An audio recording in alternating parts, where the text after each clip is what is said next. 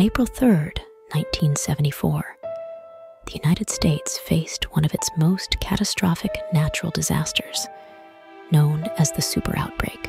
In just 18 hours, an unprecedented 148 tornadoes tore across 13 states.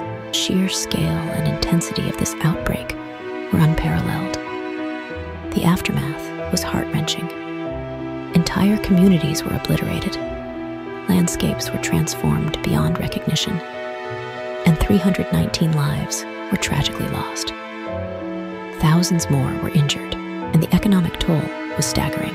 Among the hardest hit were towns like Xenia, Ohio, where an F5 tornado claimed 32 lives and destroyed over 1,000 buildings, and Brandenburg, Kentucky, which saw an FF5 tornado take 31 lives and level much of the town.